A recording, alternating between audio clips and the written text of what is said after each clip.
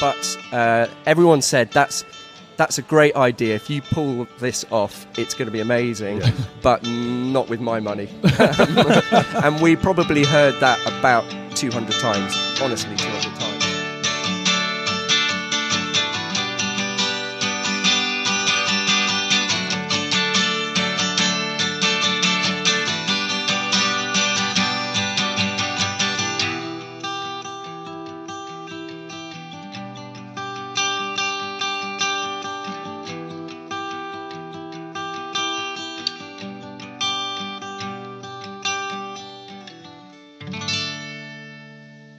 Hello and welcome to the UK Surf Show. We are your hosts. I'm Pete.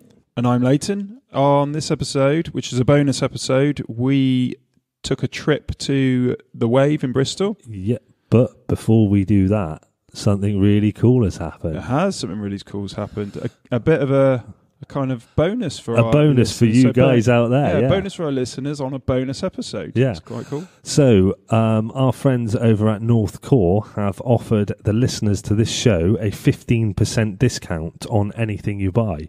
So, if you go over there and use the promo code SurfShow15, you'll get 15% off anything, and that is www.northcore-europe.com. That's really cool because they're doing some really nice stuff now. The balance boards, I've seen it, they've brought out now. Obviously, the seat covers. I got them. Yeah, you got them, yeah, and they're great, aren't they? Yeah, yeah. So, yeah, what a great thing for our listeners to have. So, as a thank you to our listeners, you are going to get this code. A thank you for North Core just for all the support. They've supported the competition we did. Yeah. And now with this, for our listeners, it's just great. So hopefully, leading up to Christmas, when, surfers are going to... You want to get your stuff. Yeah, get some new prezzies. Yeah. So get a little bit of money off now, yeah, which is good. Surf I'm Show all up for money off. You're well up for money off. So yeah, just go and use Surf Show 15 and you will get money off at North Core. Yes. So back to this episode, we went to the Wave in Bristol to watch the adaptive surfing competition. Yes. Hosted by Surf in England. Yep. And sponsored by Dry Rope. Yeah. And there was some lager. I don't know. I don't drink. It was a Cornish lager company. Don't drink, so don't know. No. But it's all on like Surf in England's feed on Instagram. Yeah. And the Waves feed and probably Dry Rope's feed as well, actually. Yeah, we got to speak to some really nice people. We spoke to Nick Hounsfield, the main guy, the founder of the Wave. He's Wave Maker Nick on Instagram. Yep. And we also spoke to Martin, who is the One Limb Surfer. And that's just an incredible, listening to his story and listening to him speak is an absolutely incredible tale. Well, I was thinking about both of the interviews we have. Like, we spoke to a few people there, but we only recorded 2 interviews. And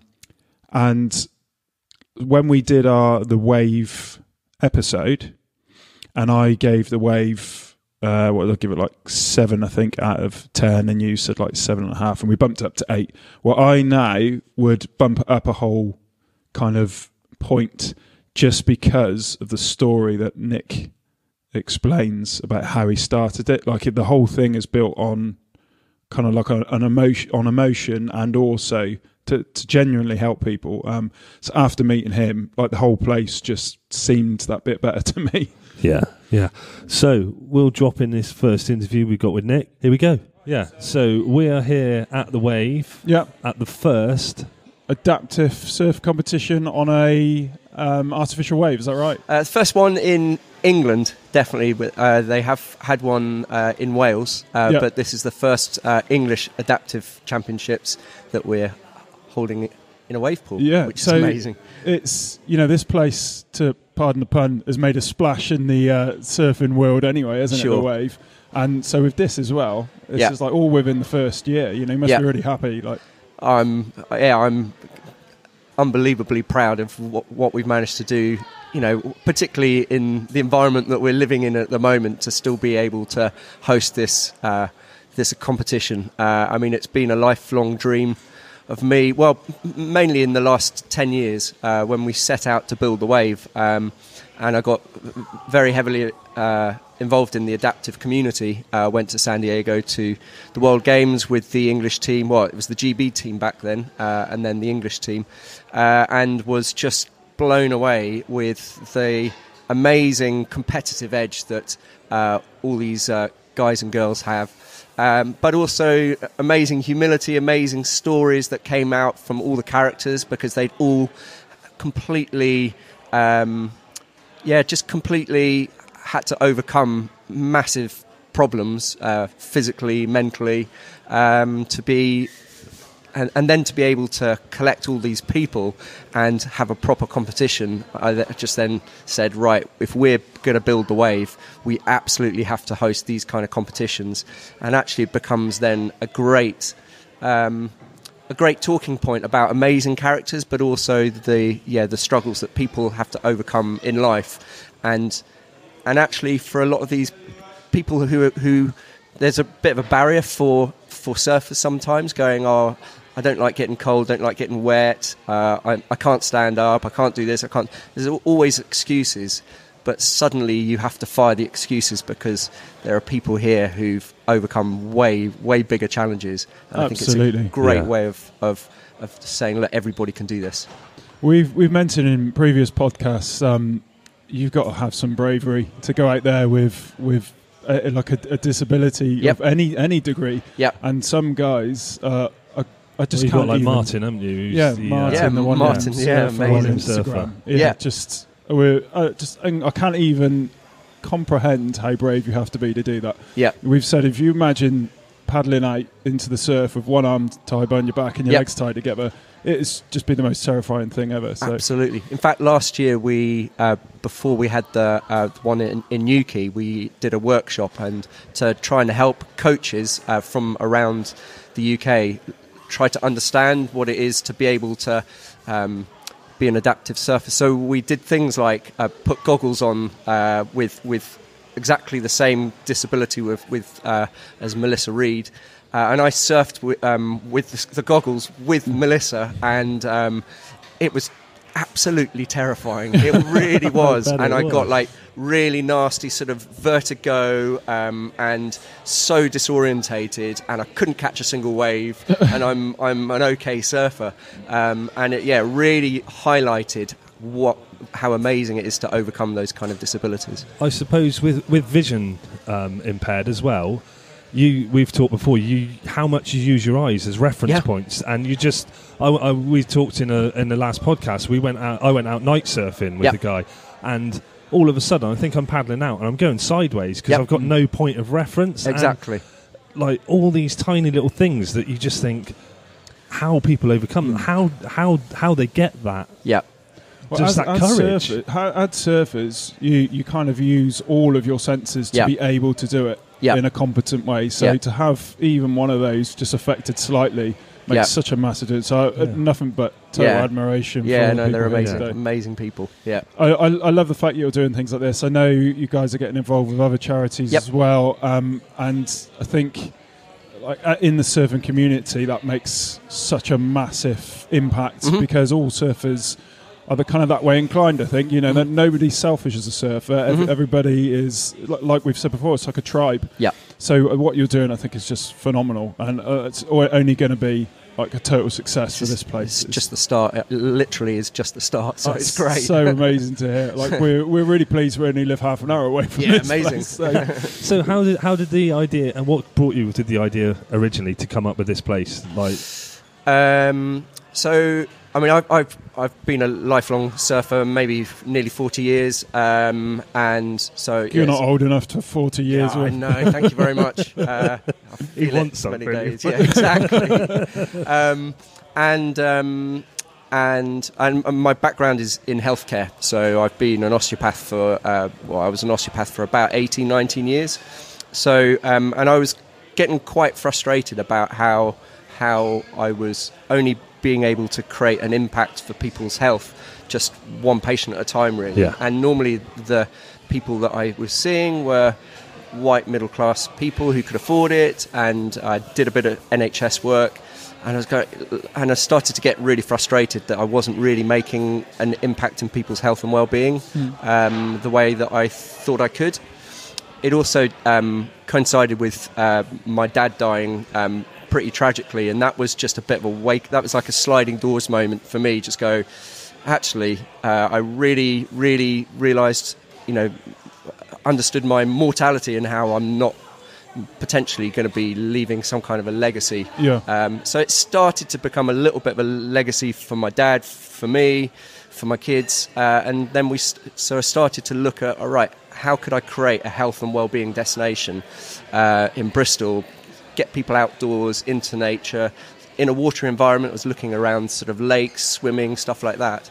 And then serendipity made it happen that I just looked at a YouTube clip one day of the first release of Wave technology, just a muddy little pool in San Sebastian where waves ran down the lake, and then suddenly somebody surfing it. I was like, oh my goodness, it's like that's the centerpiece for that vision.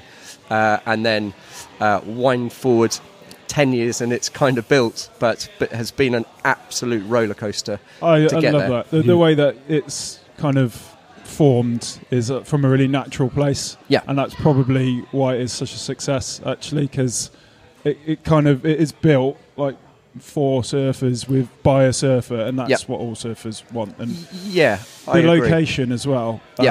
It's just kind of perfect. Yep. And it's made such a massive impact. I listen to a lot of podcasts, and particularly surfing podcasts, and they're talking about the wave. They're talking about Bristol in South America, you know, and isn't that amazing? You know, all of a sudden, Bristol's a surf location, and it's made such a massive impact. Nothing but congratulations on this place. It's just incredible. Thank you. What's been the hardest part of it? What's been the hardest part of getting it to this stage, or to the opening stage? What was the hardest part? The opening stage. Crikey, there's so many so many hurdles. I mean, I guess the hardest part was, without a doubt, was raising the investment to be able to get to this point. I mean, people have faith in that straight away, or was that something you really had to? Well, I would say that I don't think there was a single person who said, well, they probably didn't say it to myself, but that didn't say it's an amazing idea. I think, definitely I would have been called crazy a number of times. But everyone said that's a great idea. If you pull this off, it's going to be amazing, but not with my money. And we probably heard that about 200 times. That's honestly, mad, 200 times. And those people are now going, I wish I put my money in. Exactly. And luckily we got amazing investors then behind us, and actually that worked out because we flew the investors out to San Sebastian, and he never ever surfed before, and we got him in the water, and by the end of an hour and a half, maybe 2 hours, he was surfing 1.9 meter waves. And he just said, right, we have to do this. I think everyone should surf at least once or try it. It's just you can't, no one can describe that feeling you get from surfing. And we ask that question a lot, what do you feel like surfing? And everyone goes, it's just like, that's exactly. The noise that everyone always knows. Well, what a great sales pitch that was. Exactly. No, it was perfect. It was perfect. But it's I started this whole thing with 500 quid. Obviously it costs a lot more than that. And we had to also bring hearts and minds along with us as well. So it was absolutely a financial investment, but also I think the way we set it up and wanting to be a triple bottom line business, so making sure that we're making social impact on the way, also being environmentally responsible, I think it really created a very compelling picture for a future facing business. And that's like the design of the whole place, you can tell it's got that kind of eco feel to it. So we're both in the building trade, and looking around at the building, it's all made with sustainable timbers and things like that, and that just kind of makes it melt into the background. And you're not in the middle of Bristol, so it's not like we're in a city. Exactly. And so it's just green everywhere, and it's just such a perfect location. And like Bristol actually is probably the perfect place, because you've got all the surfers from the southwest that will come up and try it, all the surfers from Wales, and it's all within 2 hours of all those people, and that is the majority of the surfing community in the Yeah, UK. exactly. So it's perfect. So And again, that's I mean, I live here. I live 15 minutes away from here, and I wanted to do it here because so I could use it. It's very selfish, but actually, the reason why I've moved to Bristol is because I want to be. I needed to have a job that could feed the family and all the rest of it, but also wanted to have access to the beaches of Southwest and Wales. So by virtue, it is the perfect place for me, and therefore the catchment area of people that we want to bring here. So. We were chatting, and we were like, when we were saying, well, what would you do if you had it? We were wondering if, when everybody's gone and the lights are off and you've locked the door, do you get the remote control for the wave and go on out and have a surf by yourself? I have no idea what you're talking about. No, we're not allowed to turn it on in the evenings and stuff like that.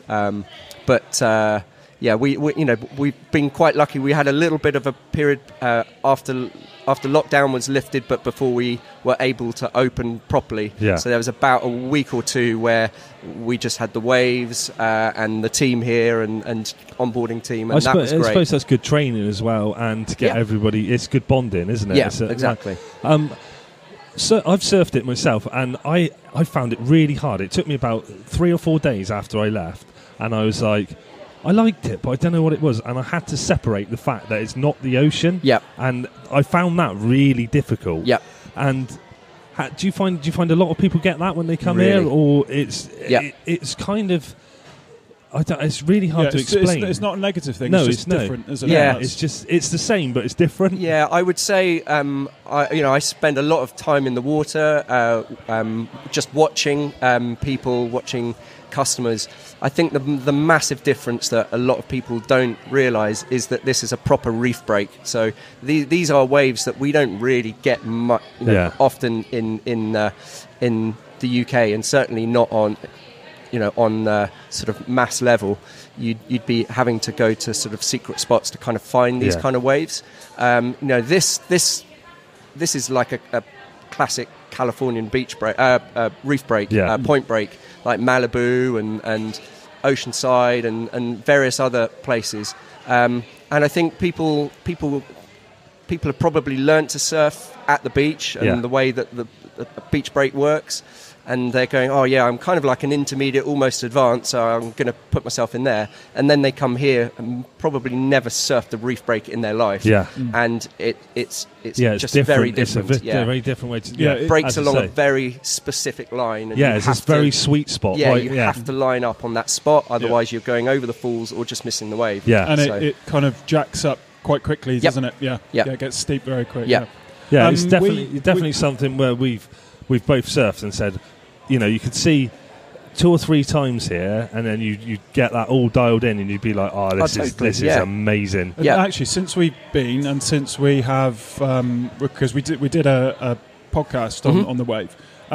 You've added another setting, haven't you? Yeah, we've got a new Malibu setting that we've got. So at the moment we've got the main waves that break out on the reef, which is like a proper reef break, and then we've got the bay waves, which is where all the sort of beginner surfers are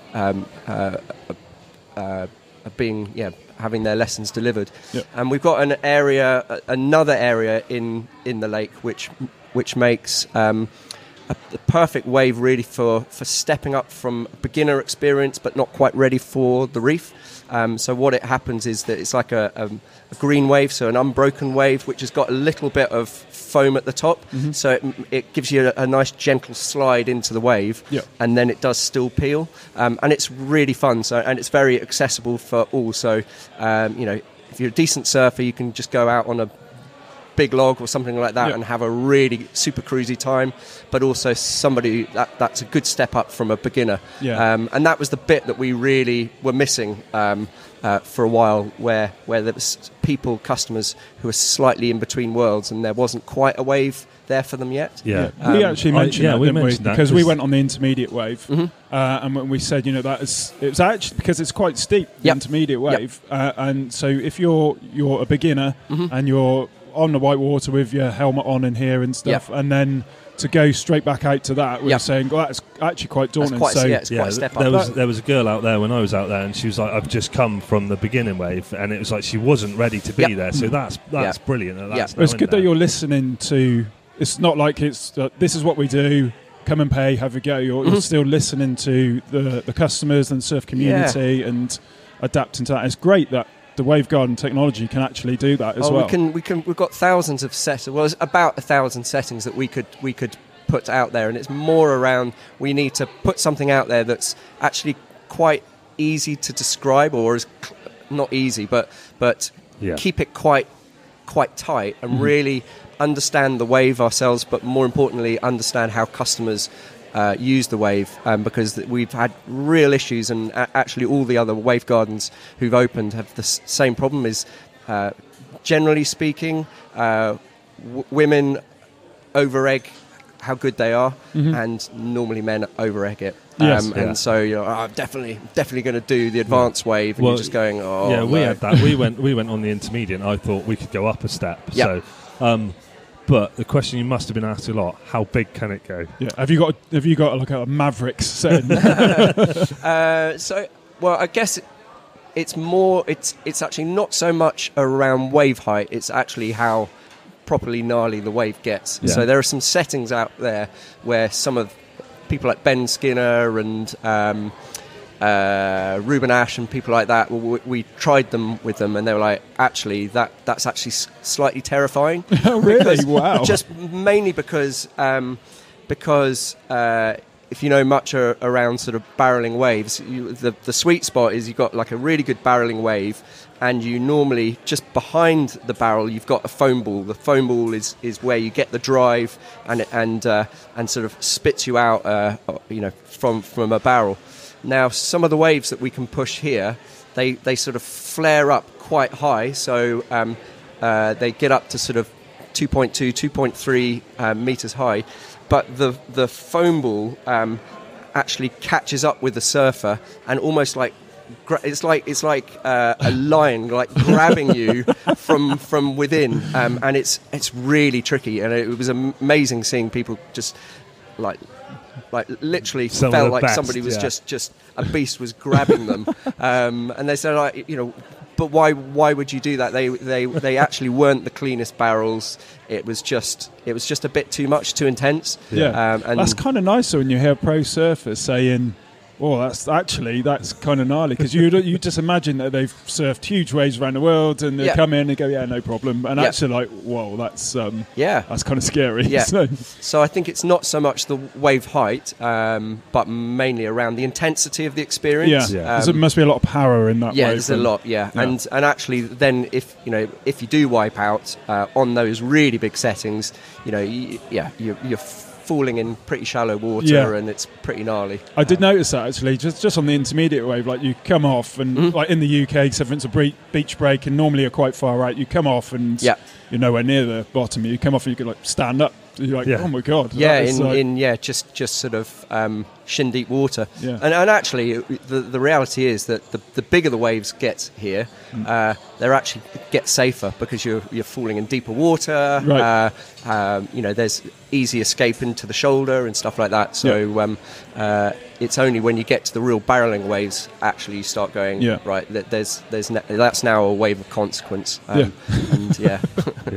Well, we're going to spend most of the day here, aren't we? And talking to the other adaptive guys and stuff. And again, just absolute congratulations on the place. Thank you. It's amazing. Just a pleasure that you're all here. It's great. This place is brilliant, and as we said, like how welcoming like the community's been to it, because and the staff that work here as well. They really know their stuff. Yep. And they're really friendly, and even the food here. Yep. So we're vegan. Yep. And I just had a vegan cake. Oh my god! It's really good. And this is we've at the moment because of COVID and stuff, we've got a real reduced menu and stuff like that. But normally Dan, who's the chef here, is so amazing, and we're really looking forward to actually the whole sort of food experience being something that people would come and visit exactly, in its own right. Okay, I think what's it, like £2 for a spectator ticket? So the parking's free, so that kind of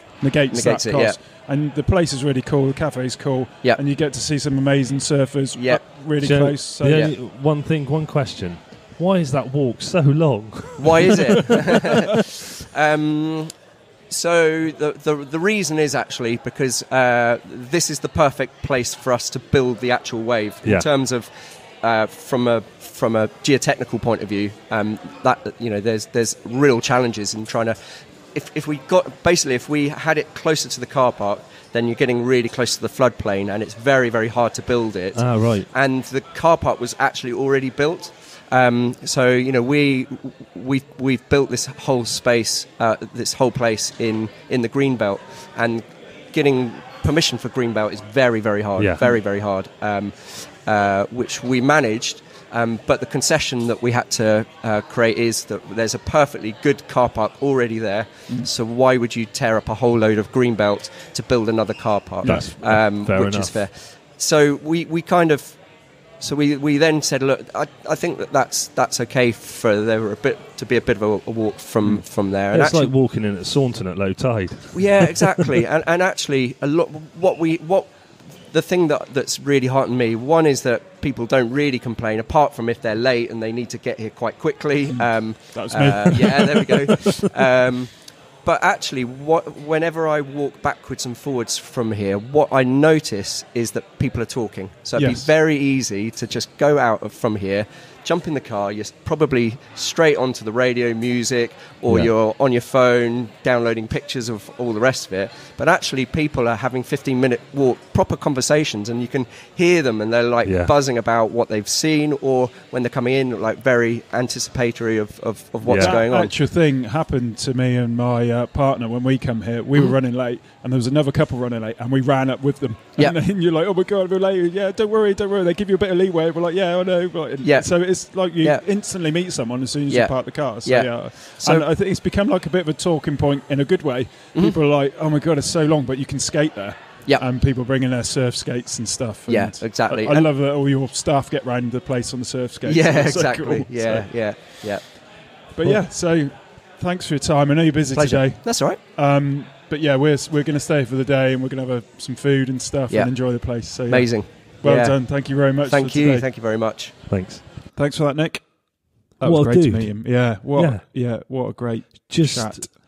Real calm vibe off him. He's really like chilled and relaxed. Yeah. Like if that was me and having investors and having to worry like that, I'd be a nervous wreck. I wouldn't be as chilled as him. The whole thing is like driven on emotion and passion, and absolutely, and that kind of just shone through when we chatted to him. He was genuinely a lovely bloke, and so we know a couple of people at work there, don't we? And they was just saying what an absolutely lovely bloke he is as well. Yeah, they say like, he's the type of guy who's helping out when like you'll see him walk past and he's carrying a load of plates and cups, like he's clearing up, and he's he's not like one of those guys that's just in charge shouting at people. He's giving lessons. He's in every part of it. That the place is him. Yeah, definitely. So true honour to meet him. So thanks for that, Nick. Yeah, better give a shout out to Abby as well for for setting everything up for us. Yeah, lovely lady. We met her, and she's PR manager. Is that right? Yeah, I think so. Communications manager. Yeah. Abby's cool, isn't she? Yeah, she was really. She's switched on, well. Clued up, but chilled as well. Yeah, well, I think they make quite a good team together. They looked like they did on the day. They were like organised and everything quite well, and it went really well the day. Yeah, and Surfing England's, what they've managed to put together. That was the first UK inland adaptive surfing competition. That's right. Yeah, Wave Bristol were there volunteering as well. It's like the whole community, the whole surf community, kind of comes together for things like that, and that's what I kind of love about it, and that's like makes us proud to be part of it. So we absolutely had to be there. Yeah, and we had a great day. And then we spoke to Martin. Yeah, amazing. Yeah, Martin, who on Instagram is at the One Limb Surfer. What an incredible guy. Yeah, so he had legs and one arm blown off in Afghanistan. Yep. And surfs with one arm, and he has it's like a fin type thing, flipper sort of thing. He's got like a prosthetic. It's like a paddle on the other arm. Paddle, that's the word. Yeah. That's the one you're looking for. Yeah. But he was doing quite well on that day, wasn't he? And he was when we were talking to him, he was a bit kind of bummed out because he didn't think he was doing as well as he could. But he was actually in second place, so he's a bit of a perfectionist, I think. Yeah, I think definitely, yeah. We'll drop that one in now, and here it goes. Hi, Martin. How's it going, mate? All right? Yeah, pretty good, yeah. Yeah, so you've had your first heat today? Yeah. How did you find it? Yeah, I didn't think it was so good, but then, it turned out all right. So, few mistakes and... a bit of a hold down and a bit of a moment, but you were telling us that hold down the centre. So you kind of got knocked against the wall then. Yeah, only brushing it like a little bit. It wasn't like banging it or anything. Yeah. But the combination with feeling like I was not coming up and running out of air was not nice. No, and I've only had that once before, and really, it brought back some memories on that one. But that was a bit more of a heavy situation the first time. So, ended up pulling it out. So all surfers talk about their wipeouts as well, don't they? As much as probably more than the surfing actually. So well, you look good out there today, that's for sure. Thanks. The weather's pretty horrendous today. Could be worse. It could be. Yeah, I don't think it's too bad, and it's kind of good that the wind's offshore here. So it's. That's true. Yeah. There's some. I'm hoping it stays for later on the right. So. So you think the wind is affecting the wave here as well? Like it does make it. Yeah. It does the same as the ocean. So. Really. Yeah.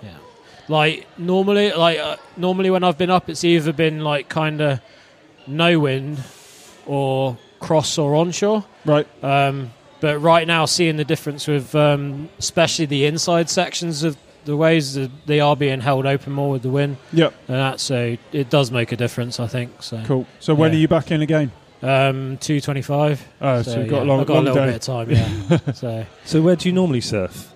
Where? Yeah, where do you normally surf? A beach called Poldew down on the Lizard. So. Right. Yeah. That's where I live. Beautiful So, down there, Lizard. Yeah. Absolutely stunning. Yeah, luckily that's where I grew up as well. So wow. Been there my whole life basically. Bay, is it? Yeah. Stunning. Cove, yeah. So they're like next to each other. Yeah. Poldew, so. Absolutely beautiful beach. Yeah. And luckily, Poldew drive-wise is less than a mile from my house. So. Oh, wow. Yeah, so lucky to be there now. I go down, because I found a way of doing it all myself, so I've got a four-wheel drive electric wheelchair. Yeah. And just sling the board over my shoulder and a board bag or something. So. That's cool. So that brings us into, you're on Instagram as the One Limb Surfer. Yeah, that's right, yeah. How we've talked between us about this. Like the thought of going into the water with one arm is terrifying to me. How do you get over that, and how did you get to that point? We've mentioned you a few times on our podcast, actually. Okay. How, because we try to imagine what that would be like. Right. And we can't kind of fathom the bravery you would need to be able to do that. So. Well, I mean, I guess I don't really feel like it's that brave, but because obviously I grew up in Cornwall, so I was in the water a lot anyway. As a kid, and I did cliff jumping and all that sort of stuff. Yeah. And then, and I was a really, really good swimmer back then as well. But after I got injured, in the first, it was 2.5 years before I tried surfing. Mm-hmm. But in those 2.5 years, I'd actually tried, obviously started off swimming in the pool, so I'd learned how to control and how it was to be in there. Yeah. And I guess it's because I got less bones now, but I float. Basically, I don't really have to swim up. Right. I don't have to tread water or anything. Yeah. And then so I learned how trying to swim with one arm makes a difference, and then also I did adapt to water skiing and kneeboarding behind a boat as well. Yeah. And then I'd done kayaking as well. Before even on rapids and stuff as well. So I'd got a new and my first trip, I went on a trip to Germany before 2 weeks before I learnt to surf. Yeah. And where I was I capsized several times at the top of rapids and then end up bouncing down them and all. Oh, man. So I was like kind of used to that anyway. So you're just a water baby then, yeah, and there's nothing that's going to stop you being in the water. No. So I love that. No, and then I think then the way I learnt as well, the event I was on and with the instructors and the way they did all that, it made it seem really doable and made it feel comfortable. Yeah. And also, yeah. So, if you don't mind me asking, what happened at the when you had your accident? Well, basically, I was in the army and I got blown up by an IED in Afghanistan. So, Right. Yeah. Right. Oh, it's just incredible to be out doing this, and nothing's going to stop you. Kind of being like your love for water is obviously what's shining through everything. So yeah. I mean, there's ways of doing everything. So it's, absolutely, there's not much I haven't managed to adapt in some way and be able to do. So yeah. And what do you think about this place in itself? Like what they're doing today? And simply, I actually love it. So, I mean, because I was lucky because being on the adaptive team with surfing, I got to come for a pre-opening session, and I was like, okay, cool. Oh, nice. So I was like, this is brilliant. And then I came back a couple times at the start of the year, and then I got myself a bundle pack that they were doing back then, and since it's reopened, I've been must have had 7 sessions or something. Oh, really? Since the lockdown was eased. What wave setting are you surfing? Mostly advanced, but I've done 2 advanced plus as well. Wow, how'd you find that? That's really good. Yeah, that's my favourite. Really? So, yeah. So, but I'm building up though. I'm aiming up to expert and higher. So they were saying there's lots of other settings as well. Like there's already. From what we were told before, I think there's 20 different settings, and maybe they've developed some new ones. Right. As well. So you want to go on some of the they go I don't know, they go bigger than expert or not to the public from what I understand. Because there's that. I think there's that beast mode that they call it that I remember seeing in all the pre-promo videos that Wave Garden were putting out before Anywhere was built. And I mean that would be the dream to be able to surf waves like that, but I need to build up to that. Right. Nick was saying earlier that the some of the pros have ridden that and they said it's too scary. It's got it spits you out too much and grabs hold of you and they said it's a bit scary even for them there. That's what I sort of hear that, and same with just the regular barrels on expert. Of guys have been telling me how it's almost like you don't want to do any turns and gain too much speed because otherwise you can't stall enough to be in it. Right. It's almost like you just got to get in the spot and wait for it to barrel over you. Yeah, just kind of wait for it. Yeah. Nice. But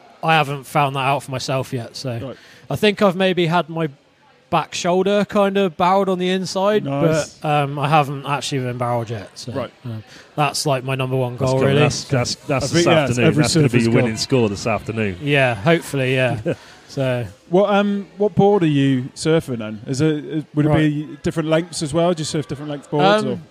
Yeah, I've had various boards throughout the time. Obviously, the first event I was on was when I learnt, it's between a 9 and 10 foot foamy, big old thing. And then gradually worked down. I had a couple of years of riding a 7 foot Stormblade foam board as well, which was really good. I mean, that width I need because I need extra width for stability, plus because I sit down as well. Okay. I can't sort of ride regular dimensions because otherwise my legs would just be dragging in the water. Right. So most of my boards are around 25 wide. But I've got various lengths of boards at home. But the one I usually surf now is a 6'4". Yep. It's 25 and a quarter wide, and then 3 1/8 thick. Yeah. So do you go out a lot down at Lizard? Yeah. Yeah. Whenever it's good. Yeah. It's a lot quieter. As much as possible, really. But it's it's a lot quieter down there, isn't it? Like the surf, it seems to be. Because I've walked part of the coast path down there last year. Yeah. And it seems quite clean as well. Like the waves. Well, as long as the winds are coming from the east, it's clean. Yeah, well, it must have been on the day I was walking out. And there was only a couple of people out as well. It looked really nice. That's it. I mean, I think maybe we don't want to publicise it too much because most people go Nuki or wherever, but and I think there's a few reasons why I don't. Obviously, I'm so close to that spot, which faces the same way anyway. Yeah. And then I can do that myself, and I don't really have any help to go other places. So, although now I'm like just about to free myself up on that front. So, because I've found a van that's got a wheelchair lift in the back. So, cool. So I can then take that power chair other places because it's too big and heavy to put into a car. So, I was going to say, I saw your face change a bit when he mentioned one of those spots earlier, and I'll cut that one out. That's all right. Yeah, it's.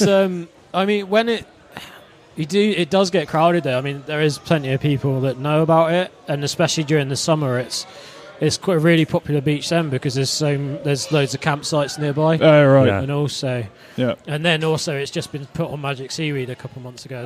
Well, that's it. As soon as it's on Magic Seaweed, then we say it's fine. But the annoying thing about that is like they obviously haven't researched it or anything because then they haven't bothered to put the correct tide information because they put Porthleven's tide info. Oh, I see. And basically put the same forecast as Porthleven on there. Yeah. And it's like, it's not even the same kind of break. It's we kind of noticed that on the beaches that run up and down the coast. They all look the same, and we know full well that they're not because there's a headland in the way or something like that. Yeah.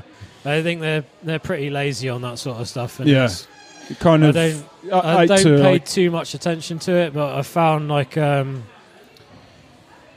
a good balance with obviously over time learning the difference of what's shown on the forecast or what's actually going to be going on.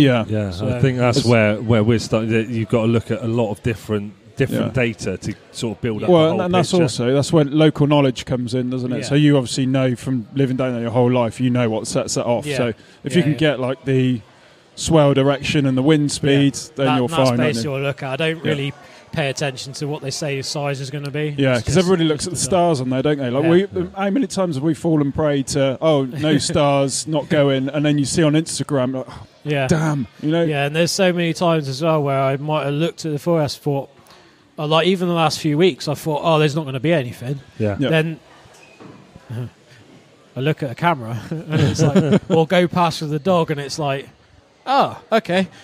Pop home quickly and jump my stuff on and then go down there, and it's been really good. Yeah, I think that's the thing that we can't do is that we're from the Wave, we're about half an hour away, but from we would call our local break would be Saunton, and we're an hour and a half. So it's kind of irritating that we can't just shoot down. That's where I'm lucky being so close. But even so, even sometimes I'll look at it and it'll look pretty good and go for it straight away, but because of the amount of tide shift and the way the banks are, it's like it might have gone by the time I get down there. That's the problem with the UK. And it only takes me, can take me between 20 and 30 minutes to get out of the house. Right. And then it's on my chair, it's like 15 to 20 minutes. Well, if I go straight down the road, take me about just under 10 minutes to get there, but usually I take this back track rather than go down the road just because of safety.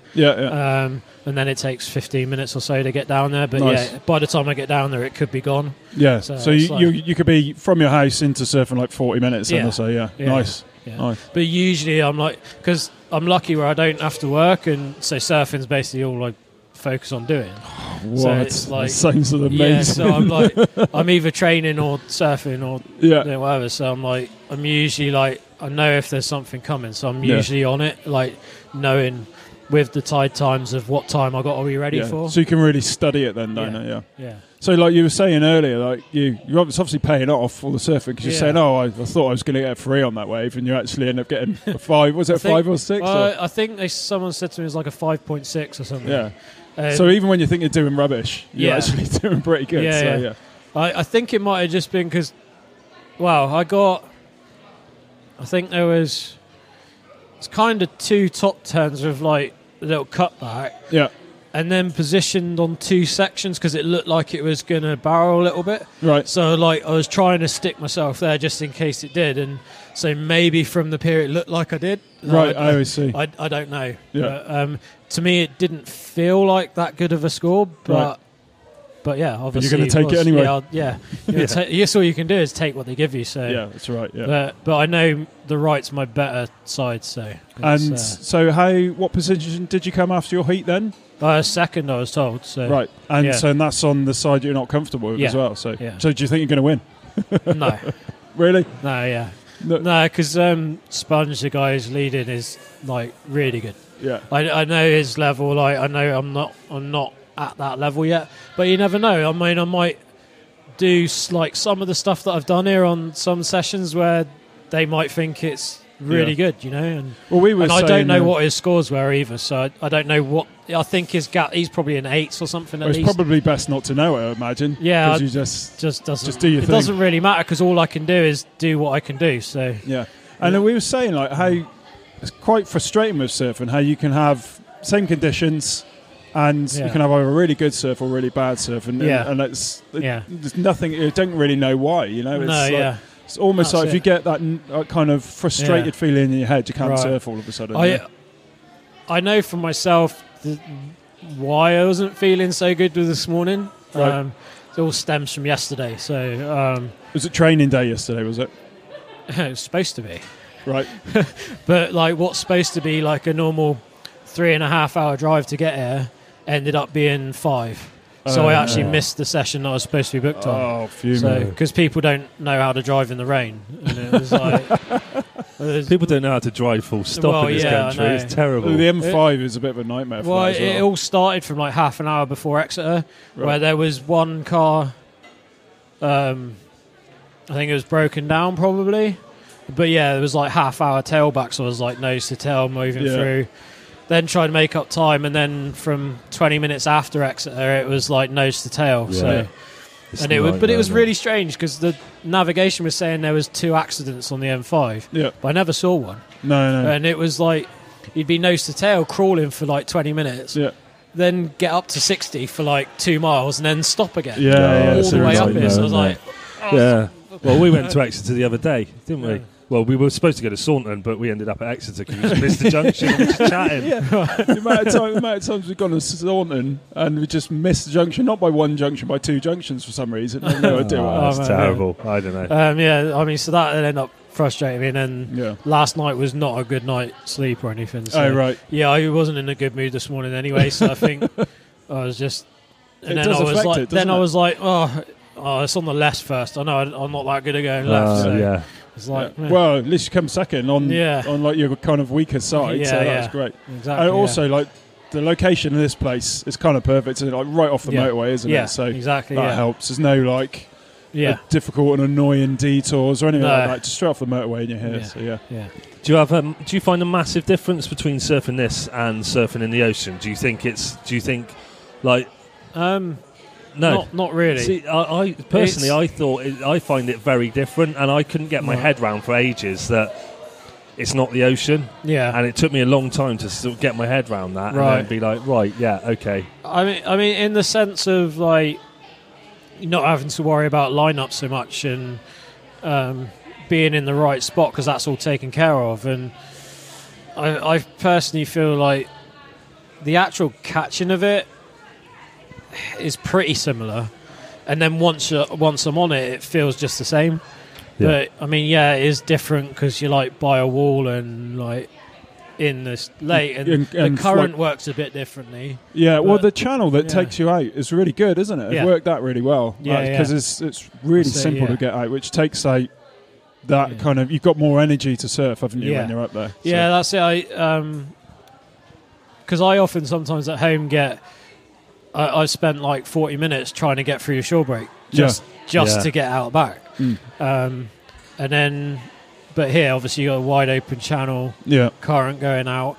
But I actually find like I still have to paddle out because the next wave coming still pushes me back. Oh, so I still but it's not like it is if I'm getting hit by whitewater, you know. No, definitely. It's quite easy for me to get bumped off and even with the handles I got on the board, and I'm starting to get the hang of duck diving a bit more as well. And it's even so, it's still a struggle. Yeah, that's why like I've never. Well, I get quite frustrated when we go to like the World Championships, right? Because of the beach that they have it on. There's like no channel, and like it's the way it breaks. I struggle getting out. There's loads of side shore rip because it's a wide open beach. And right. it gets frustrating. Yeah, It's like, we're still doing it though. You know, just the perseverance is just incredible. So that's all I can do is just keep going. So we were speaking to Sasha the other day, and he said you're going to be doing something with him soon. Is that right? Yeah, I mean, we're talking about going surfing a few spots like around Devon Way, and he showed me a video one recently. I was like, oh, that's like my ideal spot. A secret spot, was it? Well, not really, but you know, I think it's more of a local one, so I just I'll leave it off. Yeah, well, he's definitely a guy to be connected to, isn't he? Really knows his stuff. And it was that was a random meeting here as well. So he just came and asked me about my board one day. And lovely bloke. We had a really good chat to him, didn't we? Yeah, he's helped me out a few weeks ago with doing some filming for me, and that. So, nice. That might have been the day before. I think we chatted to him the day before. Actually, he did mention it. He was coming early in the morning. The next morning, I think it was. Because he's hardly ever here, is he? You know. So. He's like here less than I am. Well, we'll let you prepare for your next heat and stuff. So really appreciate you coming and having a chat to us and stuff. Yeah. So if people want to find you on Instagram, it is it's One Limb Surfer. So with the number one. All right. And then I think as well I need to get people to check out Operation Surf as well, because that's like the group I learnt with and an ambassador for. So okay. Is that a website address or? Well, and Instagram as well. And Instagram, same. And that's Operation Surf. Operation Surf. Operation Surf. Right. And there's actually a film on Netflix about it all called Resurface. So I've got a funny feeling I've seen that actually. Yeah. Well, we're tagged all that as well. So. Are you amazing? Brilliant. Yeah. Well, I'll definitely we'll tag that. Because that has a lot of, I feel it's quite good to show some of the benefits of surfing in the ocean, and just like from a therapy side of things. So we often say that, like that feeling. We often ask people, "What's the feeling you get from surfing?" And most people, their answer is that same, just it's just just blissful. It's just and the Wave are really into all that now, aren't they? Totally. We're chatting to a few people there, and they've got loads of people they're working with now, which is really good for the surf community. And there has actually been, I think, nearly 30 studies on surf therapy of the actual benefits for it, and there is a lot of data for how it helps. And it seems to have taken over your whole life. You're like a fully fledged surf bum now. It is like that, and I do get that, but I can still, like, if I don't get some good rides, then I can still come out of the water in a bad mood. I think that's maybe me. I often sometimes feel odd when other people talk about just going and getting wet, because for me it's not really like that. It's like I need good rides to like, feel good. I can still get real frustrated with it. Too much self-expectation. Yeah, exactly. Yeah. No, I know that feeling. You frustrate and I'm yourself. Always trying to improve, like, as well. And if I don't feel like I've done something at least up to what I can do, then I'm like, I suppose too hard on myself, really. So. I suppose as well, you've got that thing of where people say it's about just going and getting wet. There's a lot more effort involved for you than just strolling down to the beach and getting wet. You know, you've like you're saying, you've got to take that chair, and you've got 40 minutes just at least to get in there. I wonder if that's your military mindset as well. Could be driving you, like, you need to progress and improve. And I think I've always been like that anyway. Right. It's not just from that, because there's a lot of like veterans that I'm around that are always saying about, I'll just go get wet, but I'm like, I don't get it. I think it's maybe I've like seen some potential and I'm trying to get somewhere. It's not like I'm just going out to enjoy it. What's your favourite place you've ever surfed? That you can say. It's a bit of a, because there's a few places, and they're not actually in the UK, so it's like they're not. There's. Well, if they're not in the UK, you can just say. Yeah, so I really enjoy, because of the time I spent in the States. I really enjoy surfing the north side of Huntington Pier. That's a pretty local spot, but I know a bunch of people, so I've been able to get out there, and it's pretty good. It's quite consistent as well, apparently, isn't it? And then Steamer Lane in Santa Cruz, it's probably up there. Those two are pretty even, but I think the top is probably Hanalei Bay on Kauai. Right, nice. Kauai, that was went there after I'd been surfing like just over 2 years. Yeah, and that was so they're the places then. Mega spot. That was like, and actually that's probably where I've had my biggest waves as well, because the last day that we surfed it was like 12 foot. Is that some of the photos on Instagram? Is there photos of you there on Instagram? I think there's a few, but they would have been early on my account. Right. But my profile picture on there is actually north side of Huntington. Yeah, because there's some bloody big waves on there, isn't it? Yeah. Yeah, well, I'd say that last day there was it was double overhead. So wow. And actually had like 10 waves and like no wipeouts. And amazing! Just perfect barrels then. No barrels, but just long point break. Oh, nice. Yeah, so a reef, but a point, right? Kind of thing. So long reef, but then that's just that actually is good.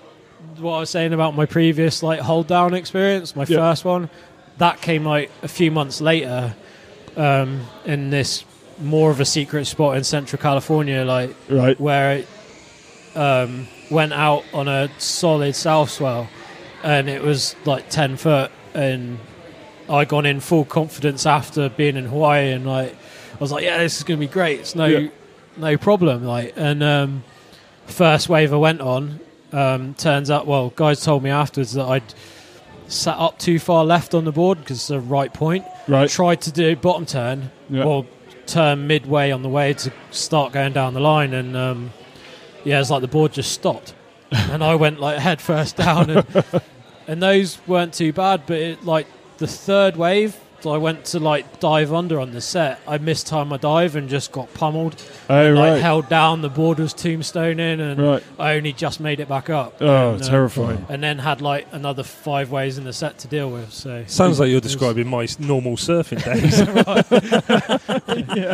So we're constantly falling off the front and face planting the board. That's one that actually took me a while to get over. Because at that point, I was pushing on, getting on all these like bigger waves, and then I was like, I didn't even want to go in head high for like a year and a half. Jeez, that's shook me a bit. So. Yeah. Well, I can. But now I'm like, let's go.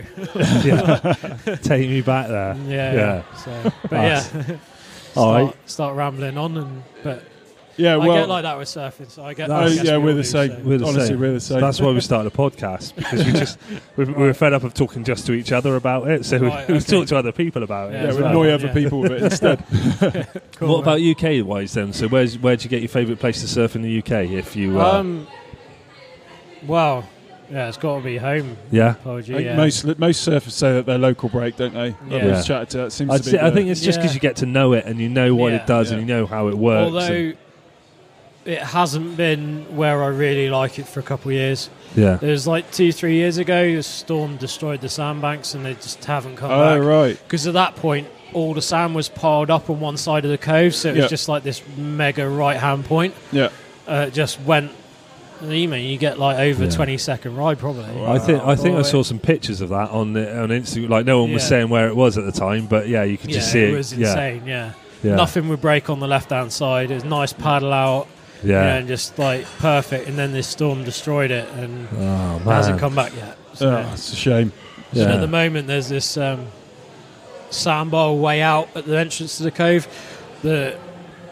It's like, so you've got like a good bank at like low tide, but then nothing really gets in for the middle, but then it's all it's really weird. So you got paddle to get right out there then, and but there's no point unless it's massive. There's no point going out there unless it's low tide. So we managed. It's like you've got three different waves depending on the point of tide, pretty much. Of course. So we managed to surf our first kind of sandbank surf in the summer, didn't we? And that's the first time we'd done that, and that was just incredible. But like you said, you got like a finite time, haven't you, before it? That's it. Then. And that's something that the guys from the States, when they've come over, had talked about. Because we did a couple of those op surf events here, and they like amazed by the tide shift, because over there they've only got like it's very small. It's only like 6 to 8 foot tide swing, whereas here it's like 30. And they're like unreal. Like, something else you've got to deal with as a surfer. You've got to know that as well.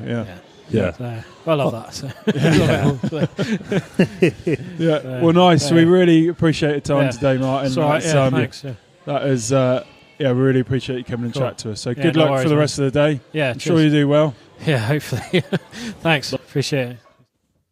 And thanks for that, Martin. That was awesome to meet him. Yeah, what a nice guy. And, we stopped recording and then we carried on chatting for about another 20 minutes, didn't we, afterwards? Yeah, the love of surfing just flows out of him, and he's like, he just lives and breathes surfing. Yeah. Which is just awesome. First time I've had to use the beat machine as well today for your little... Oh, yeah. He said it's not really a secret spot, but it's not magic seaweed. So the rule on the show is if it's not magic seaweed, we won't mention it. So I hope that's a fair rule, I think. That's fine. Yeah, well done for that. Yeah. Just make more work for me. Brilliant. So as we say, it's a fantastic day, and we had a really good time, and just thank you to everybody. Thank you to the Wave, thank you to Surfing England. Yeah, everybody involved at the event. Wave Waheens, everybody, that all came together to make that possible. Just looked like it made Nick incredibly happy, and the whole vibe around the day. There was not one unhappy face there, I don't think. Yeah. Surfing Devon was there as well. Missed him again. Yeah, he's quite elusive, isn't he? Yeah, he is coming on at some point, but tracking him down's like, yeah, it's like trying to find. Oh, it's not Quasimodo. What's it called? I don't even know where I'm going. Bigfoot. Yeah. No, but what's the other? Sasquatch. That's what I was trying to think of. Quasimodo. Esmeralda. Anyway, I sidetracked. Yes, always. As always. Don't forget to go over to North Core, and you can get your 15% discount, Surf Show 15, and that is northcore-europe.com. You struggle with that bit. I struggle with a lot of things. Normally, I struggle with hello and welcome to the UK Surf Show. And then your name. Yeah. Oh, yeah, that bit. Amazing. Well, guys, it's a bonus episode, so we hope you enjoyed today's show. Yeah, we had a great time, didn't we? Yeah. So this is, bonus one, and we've got your bonus 15% off as well. So that's going to continue all round for the foreseeable. So that code is valid till the end of the year. Cool. In time for Christmas. Oh, just in time for Christmas. So, thanks for listening. Happy bonus episode. Well done again to everyone involved at the Adaptive Surfing Competition. And thanks to Nick and Martin for taking the time to speak to our strange looking faces. See you later. Cheers.